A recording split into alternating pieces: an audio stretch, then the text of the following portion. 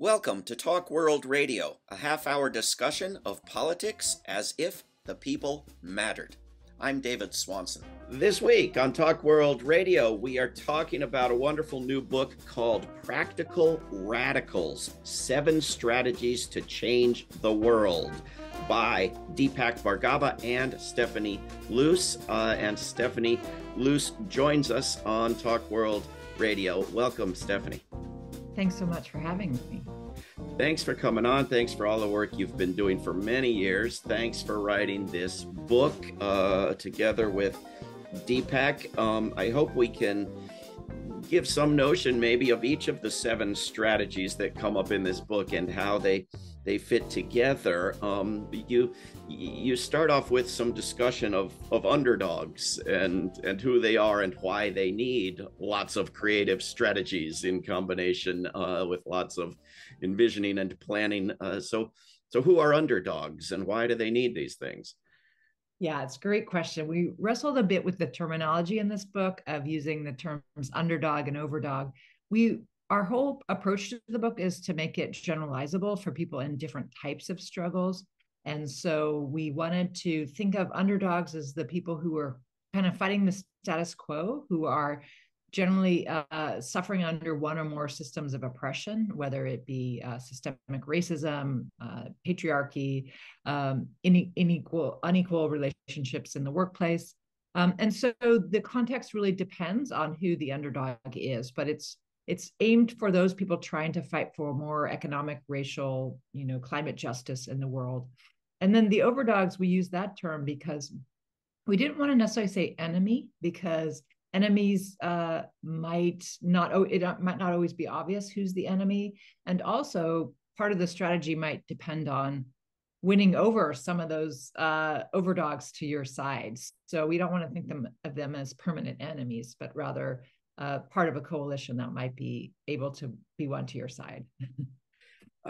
Yes, absolutely agree. Sometimes there are campaigns where part of the strategy seems to be to demonize particular overdogs. So it's a tricky balance there. Right, exactly. Yeah.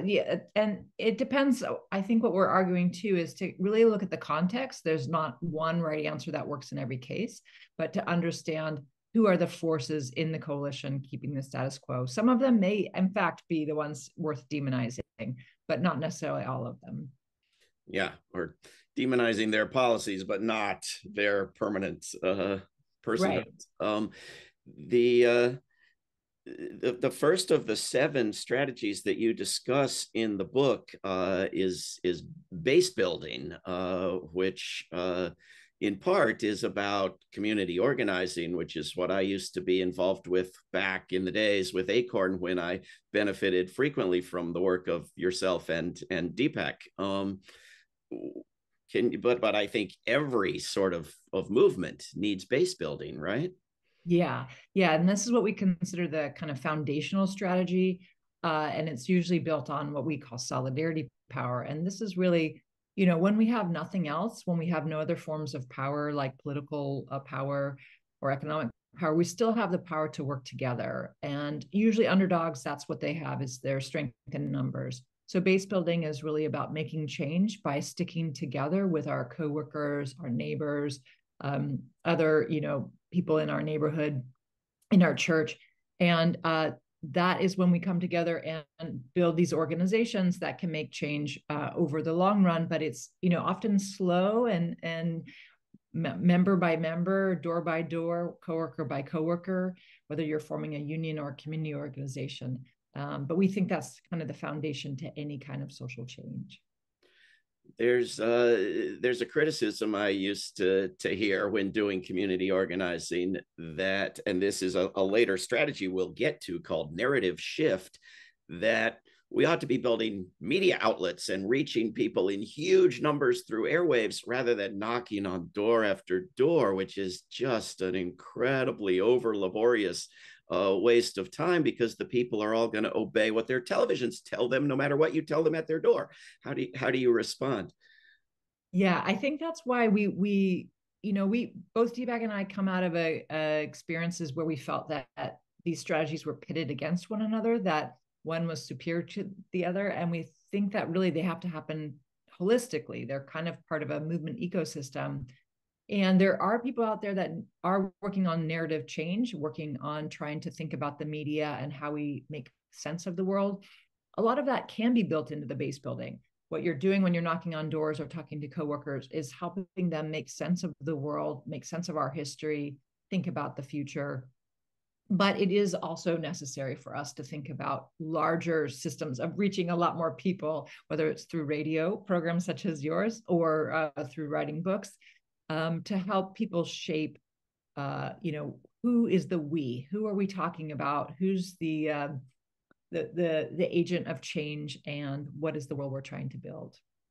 When I think of recent movements like Occupy, which comes up in the book, or Black Lives Matter, they aren't public relations firms or op-ed writers, but they're nonviolent activist movements that succeed by somehow getting something into corporate media outlets, right?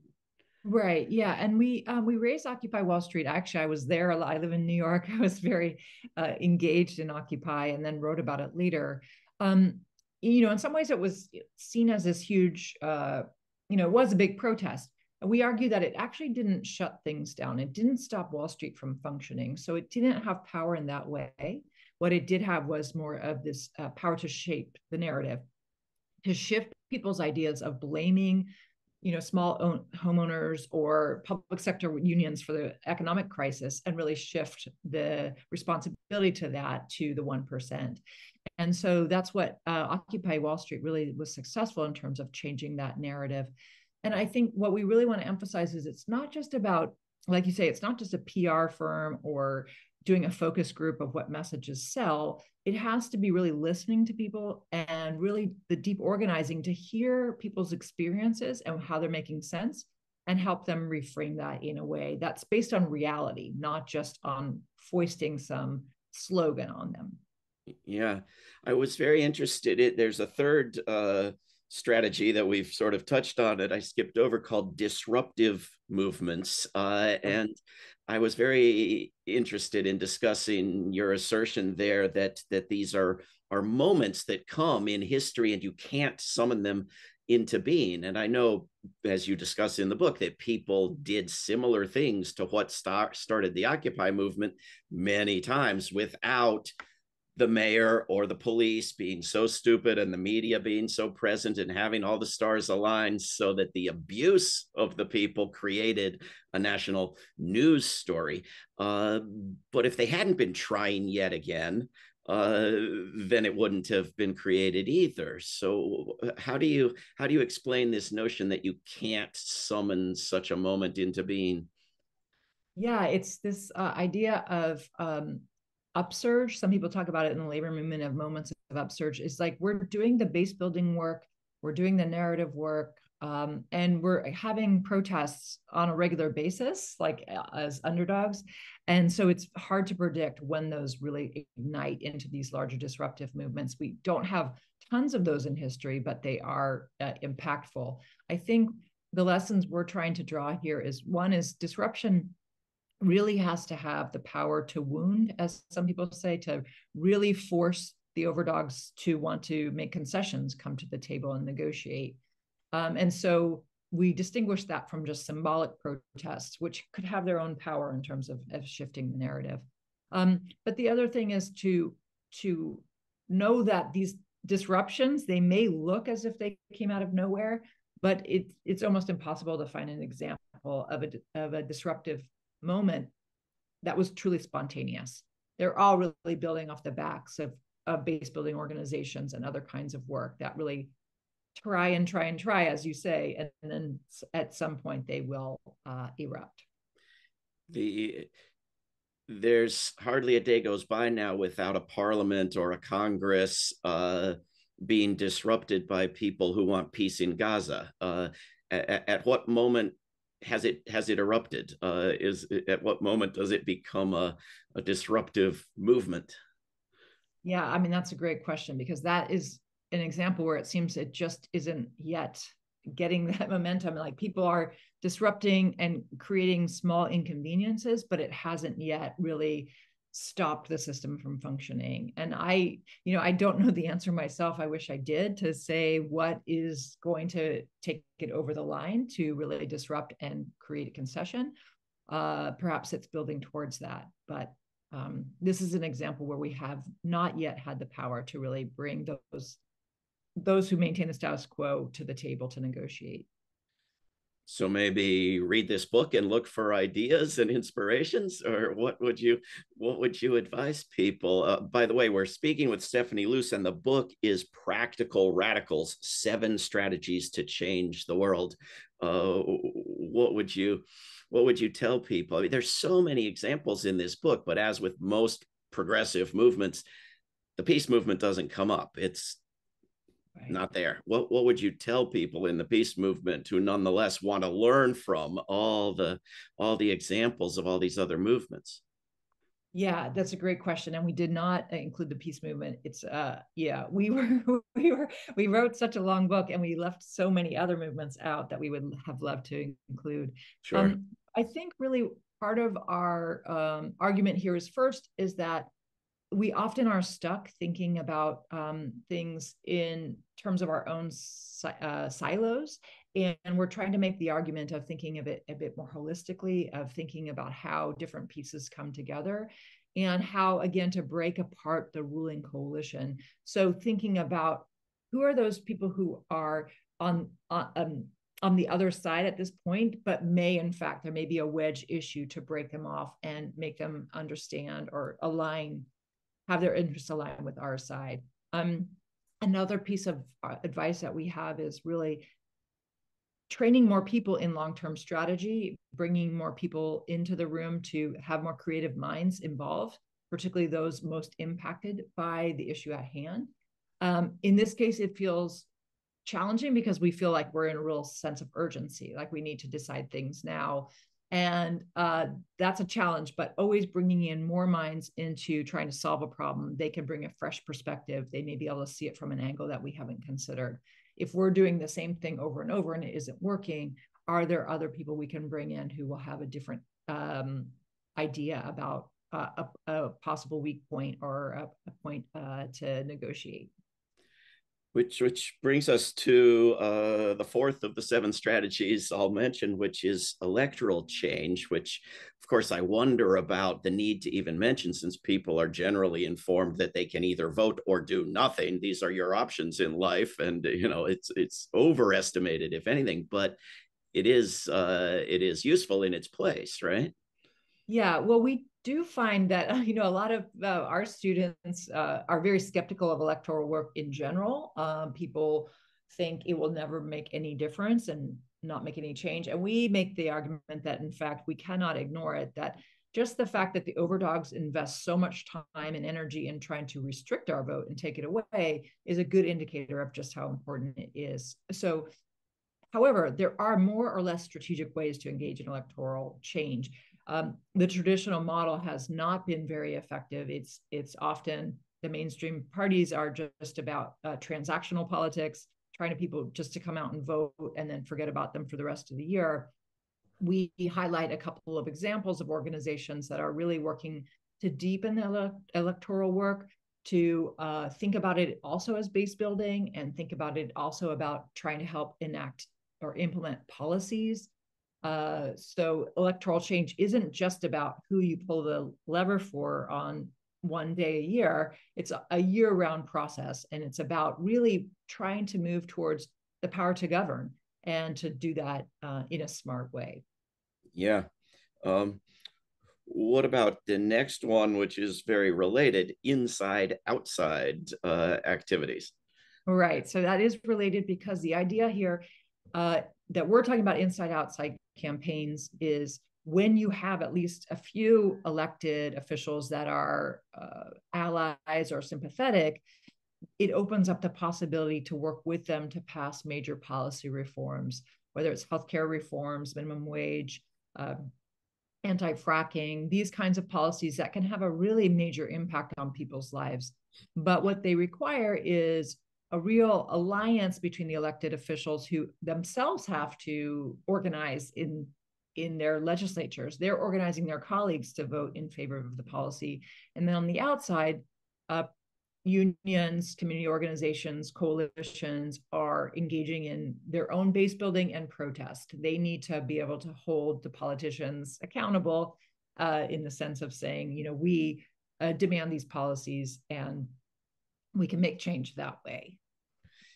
It's obviously necessary and smart, but easily corrupted, I think. I think of, labor unions asking the Speaker of the House, what should we tell people to hold rallies for and demand? And they just become props in theater. And you can't show up with a sign that you want single payer health care, because what they want us to want is the public option. And you'll be banned unless your sign says public. I mean, this is inside strategy and they are out of doors, but is it an outside strategy? Right. It's a great point, because this, it sounds like a great strategy, but it's very tricky to walk the line between the inside power and the outside power.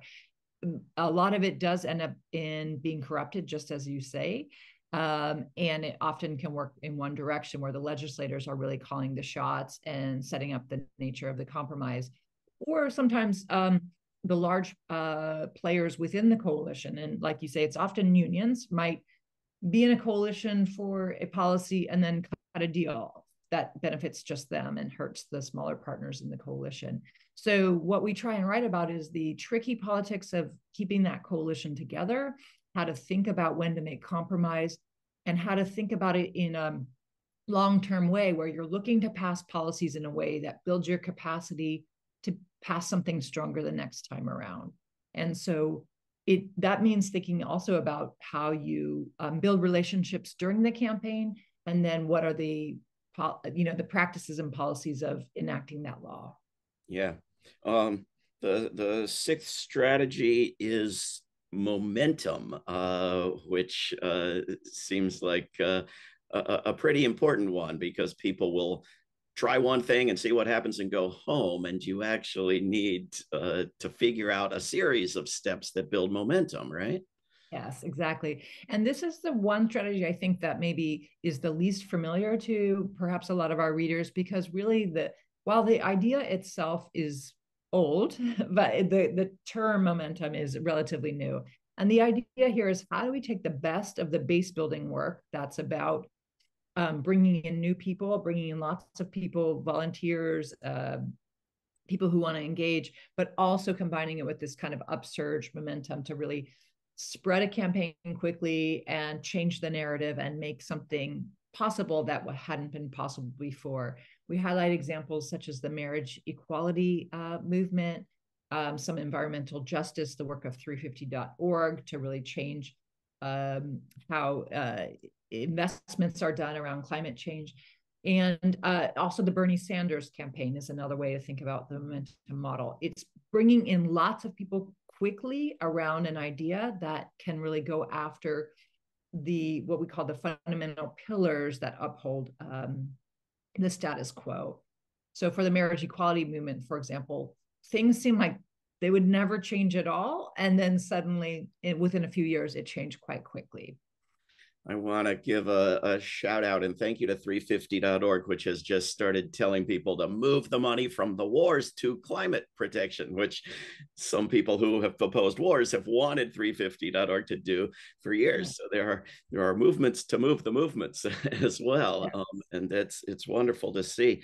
The last strategy in the list is collective care, which I think may be a surprising one to many, maybe not students of Gandhi, or maybe not occupiers, but to a lot of people, it'll be surprising, I think.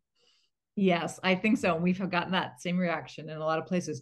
This strategy actually came from one of our students. The book itself comes out of a class that we teach. And all of these concepts were ones we've used with students over the years and got feedback. And a student, said that they thought this was missing from the list, particularly thinking about it historically and in other countries. A lot of places where people have really nothing else, no other form of power, this is one that they start with because it's necessary for survival. The question is it strategic? And we would say not always, right? Sometimes it is just a survival strategy, but we argue that it can be strategic, and in fact has been, because it can do a number of things. It can enable people to stick with a campaign or a movement for the long term. It gives people the confidence to take risks, or it, can say like, okay, someone has my back, I'm willing to go on strike because I know there'll be a strike fund, or I know someone will think about childcare. And so it actually can increase our capacity to take on these risks and engage in the other kinds of movement building that we need to do. So it takes some work to think about, mutual aid is a great model for helping people get through a pandemic or so forth. But we have to also then, think about it. How do we make it strategic? So collective care is a strategy in addition to being a survival mechanism. Makes sense to me. One thing I wanted to ask about that makes less sense to me, when I go and talk to good young rebel students who want to change the world, and I talk about abolishing war, they don't think about some of them don't think about the Pentagon budget. They think about the glory of the Haitian Revolution. Is your life devoted to telling the Haitians, not as if I have a time machine and I'm dedicated to enslaving Haitians? And so I wonder about the wisdom of including the violent Haitian Revolution in a book of nonviolent examples of good nonviolent activist campaigns. What's the relevance to today? Like, where on earth right now would it be smart for someone to imitate the Haitian Revolution? Good question. We thought a bit about this because we don't think that strategy really makes sense today in today's context. Certainly not in the United States, that's for we sure. Agree. Yeah. So putting that in the book felt necessary because we were telling the story of the end of slavery and the fight to abolish slavery. And so it felt like a crucial piece of the history to include. However, we do make the case that slavery was ended in many parts of the world without war. Even, and even if people say, well, what about the Civil War? That's true, but it was ended in much of the US in northern states without war, right? It was ended through legislative strategies or other forms of disruption. So war is not necessary. Violence is not necessary to end a system of oppression. It is part of the history, and it felt wrong to leave it out because it is in that story. But we also do mention military power in the book because even if we are committed to a non-military strategy of our own, we know historically the overdogs use this time and again, whether it's through an actual military or through the police or through border enforcement. We need to know what they might do. We need to know how to defend ourselves or protect ourselves or anticipate, to understand when police might be infiltrating our movements, when the National Guard may be used against us. So we highlight military power in the sense that it is still highly relevant in our struggles, even if we aren't using it as a strategy. Yeah, and there's some excellent points about ending slavery in the North, and even in Washington D.C., it was ended with money, not with war. And the ubiquitous argument that it would have been too much money is a little strange, because they spent over twice the amount on the war that was the market value for buying human beings. So not, of course, that there was any interest in the South in ending slavery that way.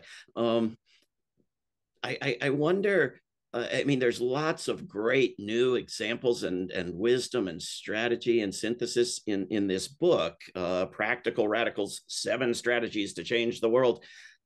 But just the basic idea of needing to sit down and envision and make a plan and strategize what you're going to do is just so often ignored and not done. People will jump into activism and not do it. And it's bewildering to me. Why do we need to tell people, have you given any thought to whether this will work or not?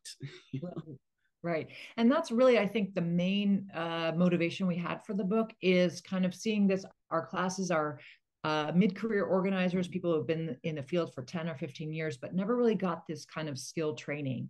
And there's a lot of reasons for that. But I think, the conservative movement does it pretty well. They have schools that train people in long-term strategy, and they take it quite seriously.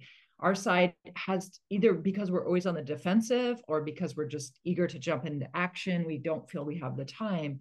We just don't set aside the time to train ourselves in these skills. What we're trying to do is get people to think, what is the world we're trying to build looking 10, 20, 30 years out? And then what are some steps that we need to do to get there?